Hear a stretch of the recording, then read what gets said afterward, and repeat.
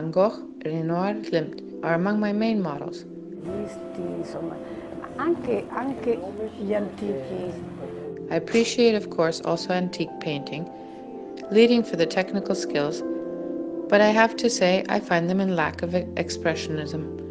I think the system of art commissions, who was the root of antique painting, makes them less significant to my eyes from the artist's emotion, expression points of view. The painter's goal was mostly to represent the ideas of the patron rather than his personal feelings. Quindi, insomma, queste tendenze mi sono sempre piaciute. La pittura classica precedente mi piace perché poi è una cosa. This is why I usually don't join themed exhibitions. I want art to be only my personal expression. Formale, dal punto di vista formale e anche come capacità pittoriche, insomma, indubbiamente sono delle cose